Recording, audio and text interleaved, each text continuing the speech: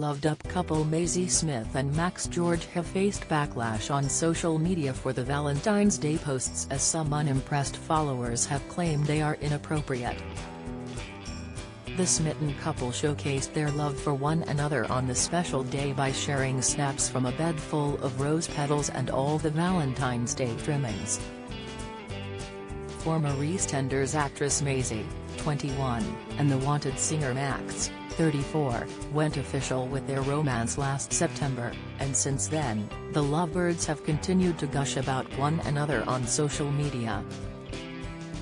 As the pair celebrated Love Day on Tuesday, Maisie took to Instagram to share a snap of her legs sprawled out on the rose-petaled bed as she donned a pair of sexy red heels. Meanwhile, Max posted another loved-up snap which saw him wrap his arms around his girlfriend as the pair lay on the bed together. Max's huge arm tattoo of Maisie's face was in full view as his arm covered Maisie's face.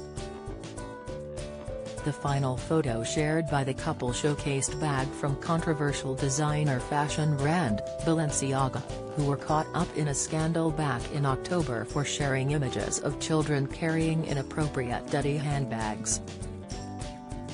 After Maisie shared the snap of her designer bag, chaos commenced among her followers. Max and Maisie were called out for being inappropriate for using the Balenciaga brand in their posts. Who's still buying Balenciaga after what's come out? One fan complained. "Love you guys, but please don't buy or promote that brand anymore," someone else echoed. "Balenciaga really? What chance do we have if people with your two platforms are sharing this?" another Instagram user fumed.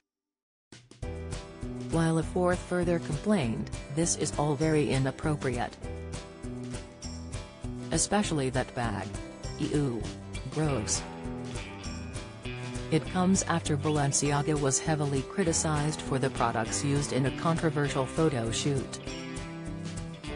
The shocking images saw toddlers holding teddy bears dressed in BDSM outfits and a book by an artist whose work includes paintings of toddlers engaged in playful but mysterious acts with sinister overtones and insinuations of violence.